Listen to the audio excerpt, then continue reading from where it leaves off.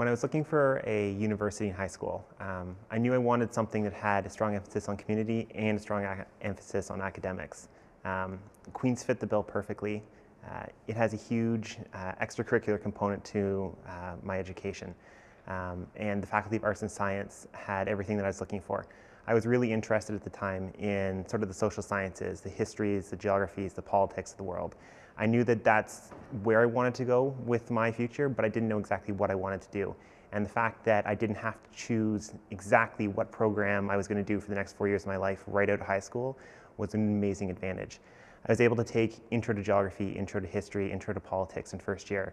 And I discovered ultimately that geography was the best bet. It's sort of an intersection of all three of those courses in one area that's allowed me to explore all those things, but given me the option of having that degree and that plan that I can then take after 4 years is over and go out into the world and get a job and work in something I'm really interested in.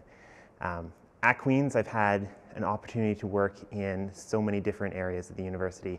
I worked both for student government, either working for Walk Home, which is the Safe Walk program we have on campus to help students go home at night, or to work as a tour guide for the university administration. It's given me this sort of great ability to see everything that Queen's has to offer, and what truly makes this as an exceptional place to study. Through arts and science, I've had questions and concerns about, was I taking the right path throughout my degree? Is this really what I wanted to do? Like, what exactly am I doing here? Like, is school the place I need to be? And every step, I've been able to go into the faculty offices or talk to an upper year student or talk to a peer educator, and they've been able to help me through any problems that I've had and overcome things. Ultimately, where I am today right now has really been a great process for me. Arts and science was a great choice, and I love Queen's and all the things that I get to do outside of school.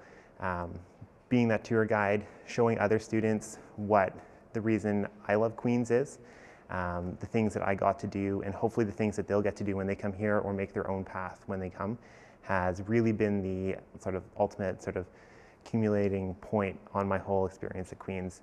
And I couldn't have done that without choosing arts and science and choosing Queen's in the first place to come here.